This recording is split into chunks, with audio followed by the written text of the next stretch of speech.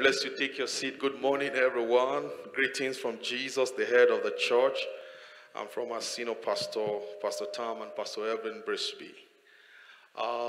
So much to share this morning.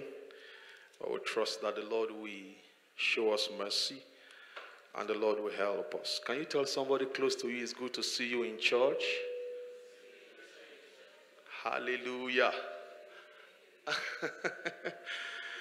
Tell the person, thank God that you are not in the mortuary, but you are in the sanctuary. You know, some people that seemingly look better than us, richer than us, more educated than us, more healthier than us. Some of them are in the mortuary now. But glory to God that we are in the sanctuary. Praise God. This morning, multimedia, you are preaching with me this morning. You want to prepare for us Extra chapter 8. And glory to God. We are sharing this morning on, let's go back to the slide, please. We are sharing this morning on the blessedness of a proclaimed fast. Blessedness of a proclaimed fast. We've been fasting. Today is day 7. We've been having a 10-day fast, a proclaimed fast by our general overseer. And I was thinking I'm going to be talking something on learning from Christ today, talking about man as a practitioner of wisdom and man as a presence of God creature. But somehow the Lord began to impress in my heart that no, we should share on how we can have a valued-based fasting life. Because this is not the only time we are going to fast. I believe that as a child of God in your routine, once and again, you always wait upon the Lord. So the idea of this teaching is not just to give us fish, it's to teach us how to fish. That whenever you are waiting upon the Lord, you know what to do. So that you can be able to assess all the benefits that God has packaged for you and me in redemption through the fasting exercise.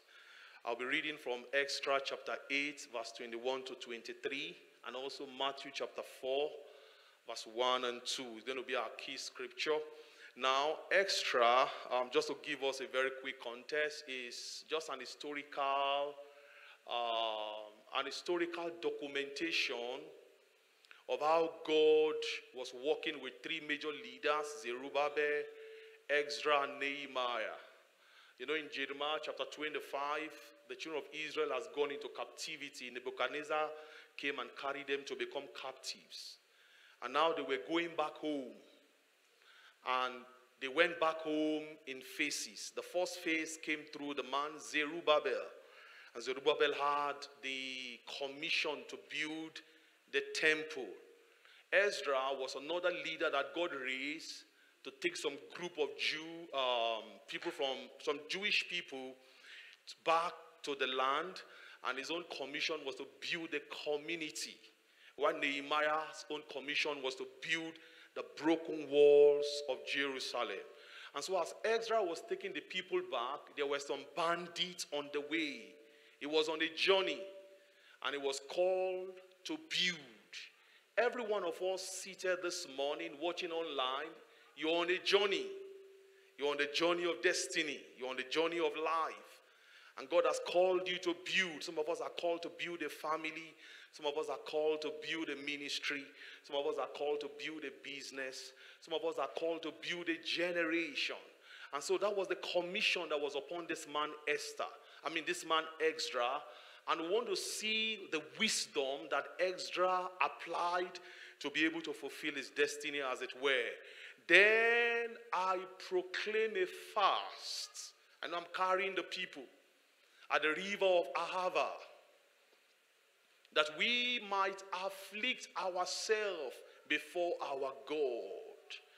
So fasting cannot change God. Remember the book of Malachi, it said, I am the Lord, I change it not. The idea of fasting is to change you and me, so that our flesh will be subdued and our spirit man can assess the fullness of God. Is it to seek of him a right way for us? That's one of the ways you can seek the right way. And for our little ones, the fasting is not just only for you. God intend that the fasting, you know what, just as we have generational curses, we also have generational blessing. You can become the pioneer, the patriarch, and the matriarch in your family to chart a new course for your generation by the altar of fasting. He said, for I was ashamed to require of the king a band of soldiers and horsemen to help us against the enemy in the way. There's always enemy in the way. I say, because we have spoken unto the king, saying, the hand of our God is upon all for them that seek him. But his power and his wrath is against all them that forsake him. Can you give us verse 23 very quickly, sir? Verse 23. It says, so we fasted and besought our God, and he was entreated of us. Let's go to Matthew Gospel very quickly, and we are going to run. Hallelujah. Praise God. Then this is Jesus, the greatest destiny that landed the planet, was led up of the spirits into the wilderness to be tempted of the devil. When he had fasted 40 days and 40 nights, he was afterward an hungered. We can go back to the slide. Praise God. Praise God. You know, our ultimate destiny is to make heaven at the end of our journey. Paul was writing in 1 Corinthians 15 and verse 19. He said, if only in this world you have hope, you are going to be of all men most miserable. So your destination at the end of the day, God's plan for you and me is that we'll make heaven and we'll spend eternity with him. But before we go to heaven, we also have an earthly destiny. Between here and heaven, there is something God has called you and me to do. And our earthly destiny is that we will become like the Christ. That is God's intention for us. That is God's objectivity for you and me. Fine, you are born again. You are going to make heaven. At the end of your journey, if you continually live a righteous life. But before you get to heaven, there is something I want you to do here. And that thing is that we are supposed to become like the Christ. We are supposed to have the character of the Christ, the competence of the Christ, and also the command of the Christ. People should look at your environment and look at you and say, this is Jesus. The Bible says that to them whom he hath foreknown, the Bible says he has predestinated. And the people whom he has predestinated, he has called. And those whom he has called, he has glorified. Why? So that they will be conformed to the image of his Son. Paul was writing in 2 Corinthians 3 and verse 18. He said, as we behold in a glass the glory of the Lord, we are changed into the same image, from glory to glory, even as by the Spirit of the Lord. Paul said, looking unto Jesus, the author and the finisher of our faith, who for the joy that was set before him, he endured the cross and is now seated at the right hand of the Father. So whenever God look at you and me, the parameter by which God weigh your life and my life, how am I becoming like the Christ? How am I having the character of the Christ? How am I having the competence of the Christ and also the command of the Christ? And we all know Jesus was in command. He was in command because he was a man full of grace, and he was a man under the government of the God of heaven. And you see, it is wisdom for you and me to look at the master, to say, how did he fulfill his destiny? How did he prosecute his own destiny? Because we know the destiny he has was to go and satisfy the claims of divine justice, so that eternal redemption will become not just a possibility but a reality to as many that call upon his name. How did he do it? In Acts chapter 1 and verse 1, he said, oh, the former treatise have I made unto thee, O Theophilus, of all that Jesus began both to do and to teach. So when you look at the life of Jesus, sometimes some things he will say them, some things you will learn by observation as you go through the scriptures as a child of God. And one of the discipline of Jesus, he was a man that was committed to fasting. He was a man that was living the fasted life. According to the man of blessed memory, Kenneth E. Hagin, Jesus Christ modeled the fasted life. He was a man that was always waiting upon the Lord. He was a man that was always waiting upon the Lord. And that is the reason why fasting becomes very important for you and me. In fact, Jesus Christ said that when he was with them, because heaven was with them, when Jesus was with them physically on the earth walk, and the people of John the Baptist came and said, why your disciples are not fasting? And he said, no, they can't fast now. But until the bridegroom is taken away, he said, then shall they fast. Paul was writing to the church in Corinthians. He said, I was in fasting often. The prophets of old, the saints of old, that was their discipline.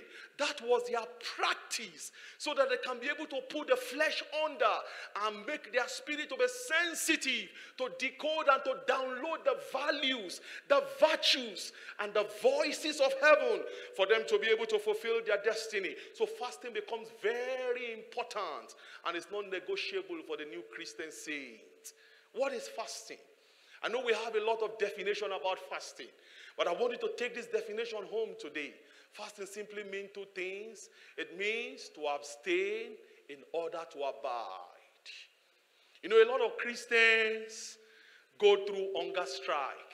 They are not eating, they are not drinking, they are not having other things, but they are not abiding. The issue of fasting is not just the abstinence, it is the abiding. I'm talking about abiding in the place of prayer, abiding in the place of meditation, abiding in the place of seeking the face of the Lord. Remember, the Bible says in the book of Isaiah chapter 40 and verse 1, that they that wait upon the Lord, they shall renew their strength. They will do the natural things supernaturally, and they will do the supernatural things naturally. They shall run, they shall not be weary. They shall walk, and they shall not faint. The word wait there in the original Greek is the word kava. It means to join something by twisting. To join something by twisting. I know some of our wonderful sisters here, they have braid. You know, when you are braiding hair, what do you call it? Is it braid or plait or twist? When you twist hair. So when you are waiting upon the Lord, it means you are twisting yourself with the Lord. That's what that means. So you don't come and tell me, oh, bro, I've been waiting for 10 days. You have not eaten. But what is your prayer quotient? So the main thing is not the abstinence. The main thing is the consecration to abiding. There are about 7 types of fasting in Scripture. And that is not the meat of the message today. We're going to be going on how we can derive the value from our fasting. And maybe I will just mention that very quickly. Number 1, there is the personification fast. I suggest you just take a picture of this and do your own Bible study. The personification fast is the fast that when you begin to abstain from things that make your life to be out of balance. I know it's an area of social media, area of television, podcasts and YouTube and magazines. Anything that consumes your time, anything, Paul said, all things are lawful, but not all things are expedient. Other version will say, not all things are beneficial. Sometimes God will want you to close your Facebook page. Sometimes God will want you not to look at the TikTok or the YouTube video or the Instagram. If that thing is taking more of your time, it's a type of fasting. Paul said, I put my body under subjection. And the reason why you are abstaining is because you want to seek God. Are we together this morning? Another type of fasting is the partner's fast. The partner's fast is the fast that is between the husband and the wife. It has to be done when sometimes there is a need for separation, for physical intimacy. It has to be under the confine of marriage. Scripture says it has to be with consent for a season. so that you can go seek the Lord. There's the Passover fast, there's the Daniel fast. The reason why it's called Passover, you can see there because it was 3 days before Passover, where you are just on light meal because you want to seek the Lord. There's the partial fast, there's the proper fast. You can do your own Bible study on all these. But the main thing about fasting is that we're able to separate ourselves, we're able to seclude ourselves so that our heart, we can seek the face of our God. Please, multimedia, kindly give us Isaiah chapter 58 and verse 5. Let's get the meat of the message. We're going to be continuing this teaching in the second service. So I want to encourage you, we can't finish it in the first service. We'll continue in the second service. I want to encourage you, if you can, to listen while we learn from the Lord. From this scripture, I want to present to us 4 ways by which we can maximize our fasting. 4 ways by which we can derive value and draw the joys of heaven concerning our fasting. In fact, Isaiah 58 is the fasting scripture. I will encourage you to read that. It says, is it such a fast that I have chosen? So number 1, there should be a purpose while you are fasting. There should be a purpose. I call it, you need to seek a blessing. And when we are talking about the blessing, you know, a lot of people look at the blessing as only the physical things. Blessing is far, far more than that. If I share with us about 10 things, 10 power, 10, okay, I think we'll get there. We'll get there very quickly. So, is it the fast that I've chosen? So number 1, you must, and this blessing, sometimes it could be God that will put it in your heart. Brother Tony, I want to take it to a new level, and I want it to be on a fast. Sometimes you are the one that will bring the reason to God. I'm not happy about this situation. I'm not happy about this circumstance. I'm not comfortable with this condition. And you go before the Lord. Because sometimes God will not come to you. You are the one that will need to go to him. Like the woman with the issue of blood. Jesus did not come to her. The Bible says she said in her heart. I was telling them in the whole night, that is a lambano experience. If I may but touch the hem of his garment, I shall be made whole. Sometimes there is even no clear reason. That one is another level where God tells you to embark on a fast without a reason. Sometimes he doesn't give you the reason immediately.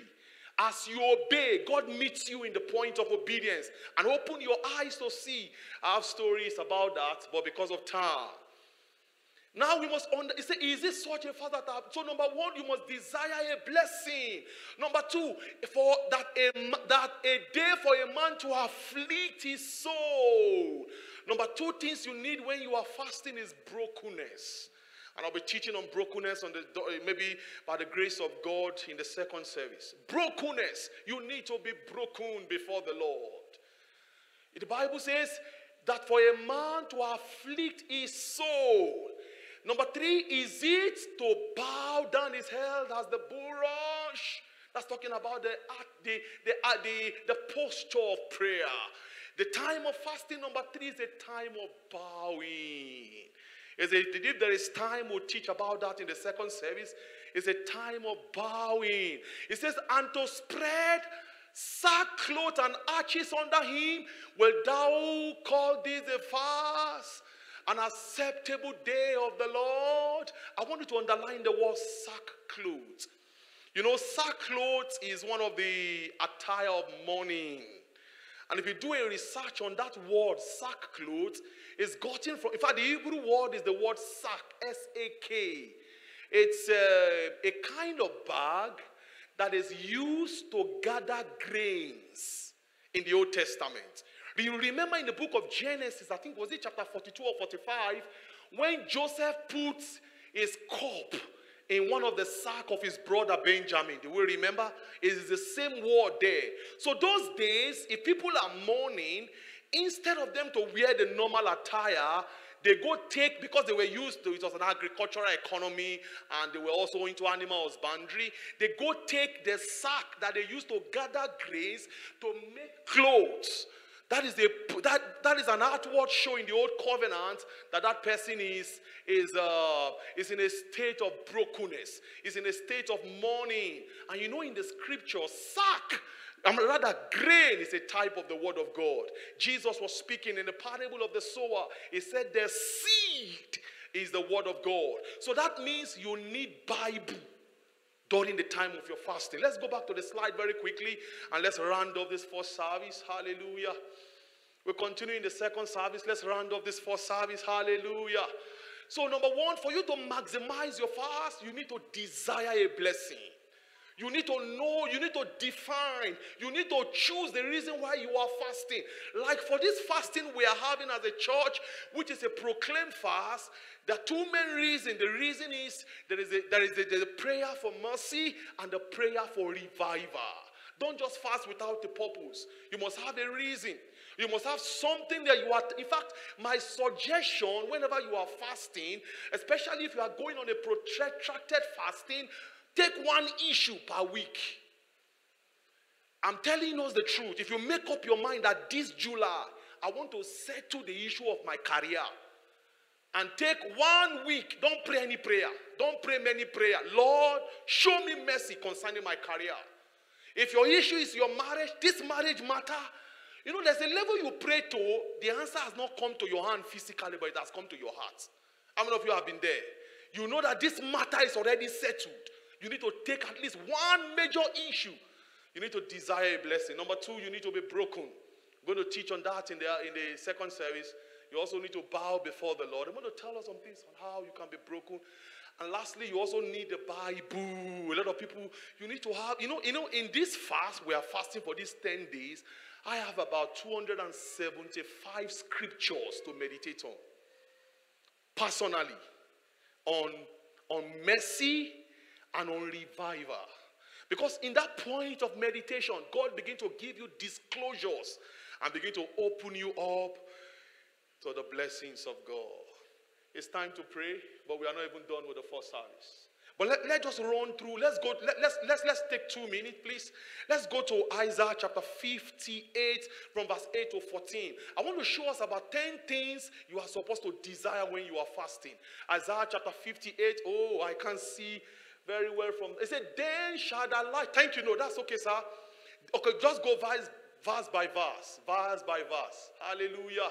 Then shall the light break forth as the morning. Number one, anytime you are fasting, I want you to desire supernatural illumination.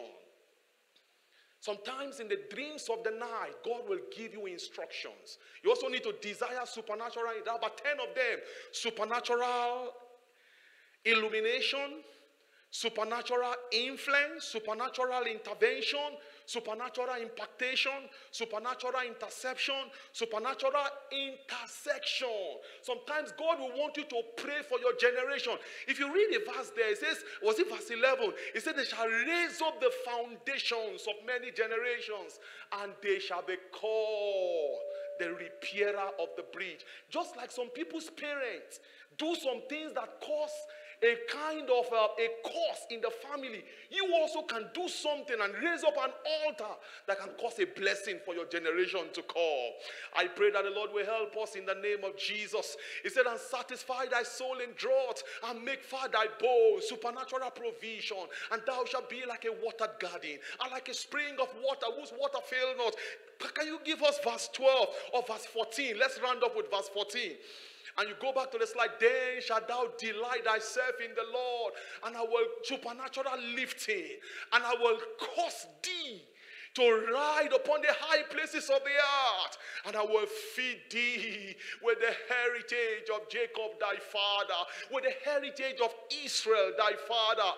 For the mouth of the Lord, let's go back to the slide, has spoken it. Somebody is entering a new level after now. In the precious name of Jesus. If you want to take a picture, these are about 7 things, about 9 to 10 things you can get from the Lord when you are fasting. It's a time where God will empower impact your spirit. God can give you instructions in the dreams of the night. God can even bring interception. Whatever the devil is planning against your life, it can be intercepted in the altar of prayer and fasting. I'm believing that the Lord will help somebody.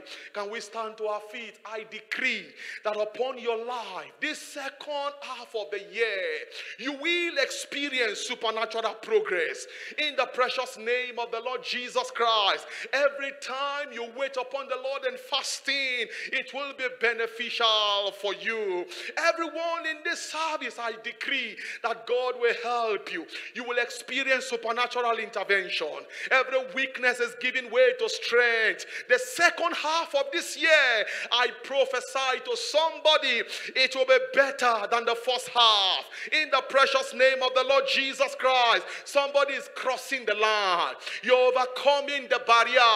You are raising up the foundations of many generations. You are building an altar that will speak forth, that will speak for generational blessings to your family. Wherever you are, you want to lift up your two hands to heaven, and I want you to begin to pray in the spirit. If the instrumentalists will help us, that will be fine. Let's take 2 minutes and begin to appropriate these blessings in the precious name of the Lord Jesus Christ. Men shall call me, I shall be filled with the heritage of Jacob. When men are cast down, I will say there is a lifting up. You want to lift up your voice and pray in the spirit, everyone, this morning, in the mighty name of the Lord Jesus. You want to receive grace from God. You want to obtain mercy from God. You want to obtain grace from God. The Lord is my helper.